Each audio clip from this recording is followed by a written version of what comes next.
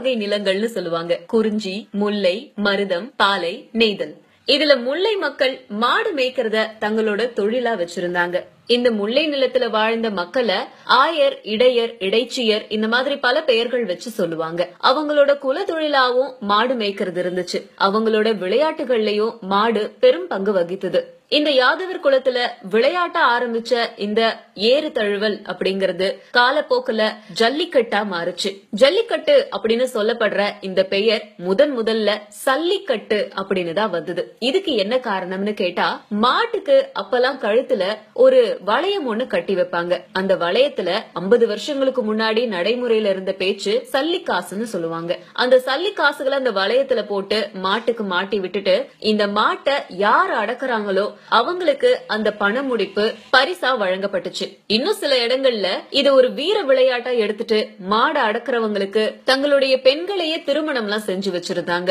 இந்த விளையாட்டு பொதுவா கோணார்கள் அப்படின்னு சொல்லப்படுற ஆயர்கள், இடையர், இடைச்சியர்கள் அதிகமா வாழ்ந்த இடங்கள்ல தான் நடத்தப்பட்டுச்சு. இந்த விளையாட்டுக்கான வரவேற்பு அதிகமாக இது தமிழர்களோட வீர விளையாட்டுகள்ல ஒன்னா கருதப்பட்டுச்சு. முக்கியமா தை திருநாளாம் பொங்கல் அந்த தினத்துல இந்த ஜல்லிக்கட்டு அப்படிங்கறது வெகு விமர்சையா நடத்தப்படுது. மதுரை அலங்காநல்லூர் ஜல்லிக்கட்டுக்கு உலக புகழ் பெற்றது. கோணார்கள் அதிகமா அந்த இடத்துலதான் வாழ்ந்தாங்க. முற்காலத்துல ஒரே மாதிரி நடத்தப்பட்ட இந்த ஜல்லிக்கட்டு இப்ப இருக்கிற தமிழ்நாட்டுல ஒவ்வொரு பகுதியிலையும் ஒவ்வொரு விதமா நடக்குது. மதுரை அலங்காநல்லூர் மாதிரியான இடங்கள்ல வடிவாசல் வழியா வெளியேற காளைகளை இளைஞர்கள் விரட்டி போய் அதனோட திமில் மேல தொங்கியபடி கொஞ்ச தூரம் போறாங்க.